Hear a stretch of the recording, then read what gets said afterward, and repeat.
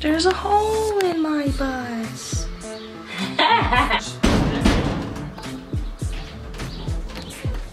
Don't break the seal.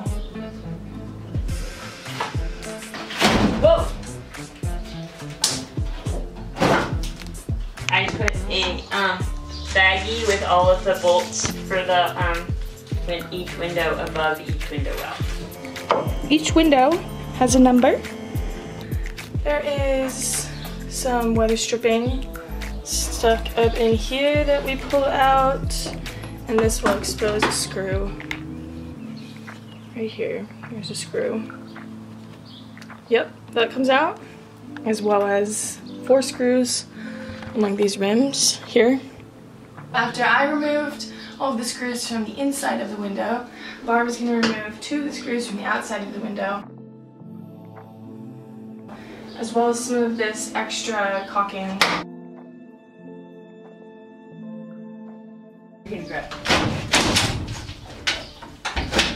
We just peel all of this.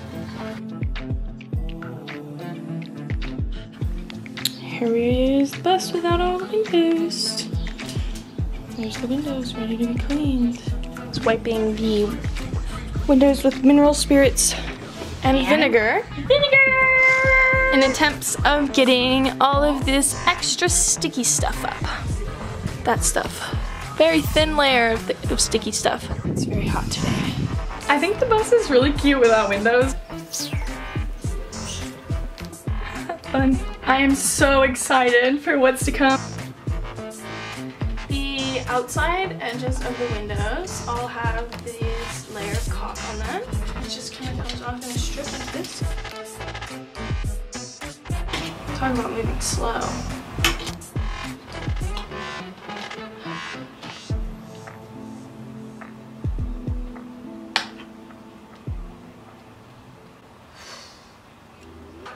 I think I'm just gonna use the brush and see what happens. Alright. It does nothing.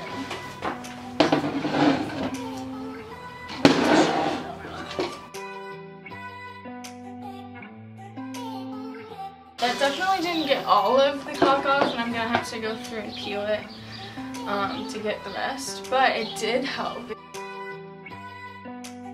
So I'm starting them all on the inside. White rust happening on it.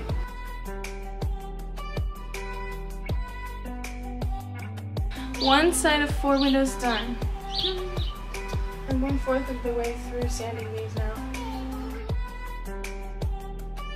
Only 3 more fronts to do, and then I'm gonna glue gun. I got all of the gunk and stickiness off of them, so they're nice and clean.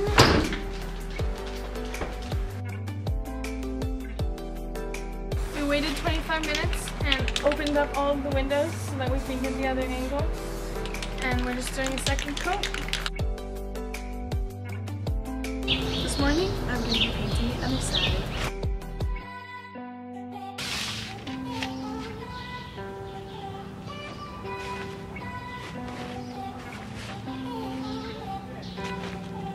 Satin Peacock Blue is going to be the interior color.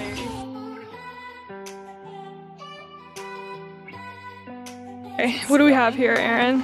This is butyl tape that we have stored in the refrigerator for the last couple of hours. And what are we going to be doing with the butyl tape? We're going to bake it at 375 for 15 minutes. Oh, really?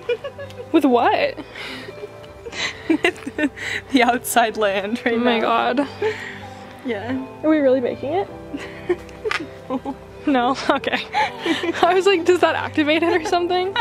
We're going to use the butyl tape to outline the edges of the window frame. Okay. And then we're going to pop the window into...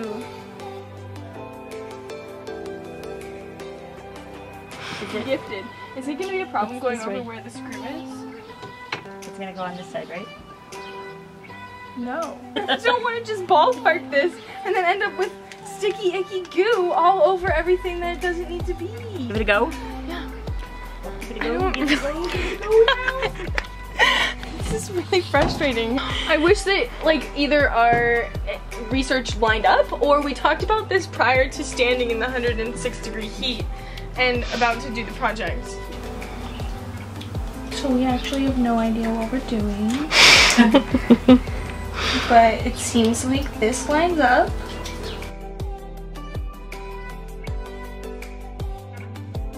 Take the strip off the bottom.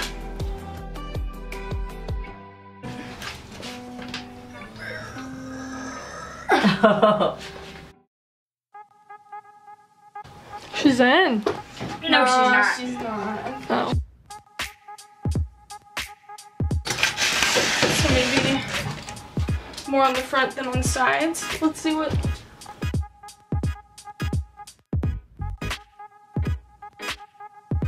Seems like that went in a lot more smoothly this time. I have a lot of wood in the back of my car. This right along the edge here. This is our third attempt At the butyl tape. at the butyl tape window, and it is also the third different way that we have decided to do so. Making sure this is right on the Perfect. This is the stuff. Butyl tape. The first step of butyl tape is absolutely just shove it in the fridge. Leave it there. It says so right here. And it's true. It's a very good idea. Butyl tape likes to melt. I'm going to put that a little extra on the corner.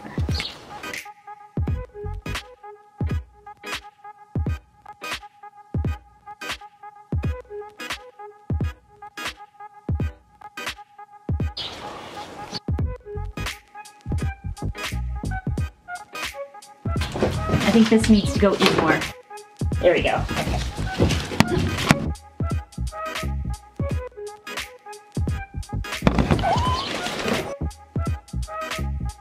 The moment of truth really comes when you go to put the screws in though. Will it go in? That it will, and it does. Woo woo! Seems that this method has worked the best so far. Until this happens. It just has to go in at a weird angle, I think. Right, like maybe more up.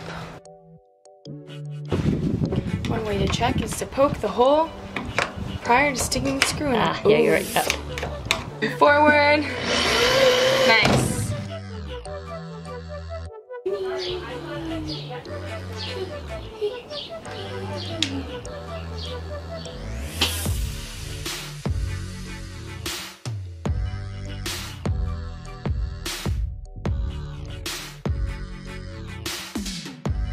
So the butyl tape situation ended up being a little bit messy, as it sounds like it always is. As you can see here, there is a significant amount of the tape still sticking out from the sides of the window on the bottom. I am going to push the butyl tape up and into this crack just to seal it off, and then I'm hopefully going to smooth it down using soapy water. 1-to-1 soap and water. The first step is simply to push the butyl tape from here up into a ball along the edge there, like this. And I'm gonna dip my thumb in this here soapy water. And I'm just gonna rub it along the edge. Push it all in. Full disclaimer, I have absolutely no idea if this is gonna work yet or not. I've wanted to find somebody doing this on the internet for a long time and I can't. So here I am, being the YouTube video I want to see in the YouTube land. This is just a method that I've made up after reading a couple of different blogs and other people's experiences. Fingers crossed. Ta-da! As with most projects, I got better at this the more I tried. And each windowsill looks better than the last. Ooh.